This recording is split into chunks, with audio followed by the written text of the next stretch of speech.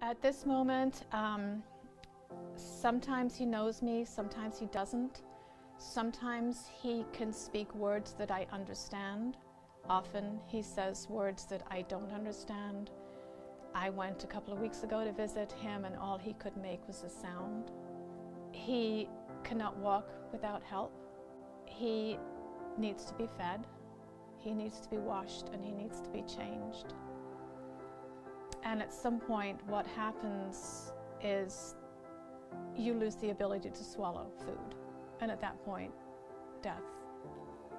What I have learned in the last couple of years is that a caregiver needs to find themselves.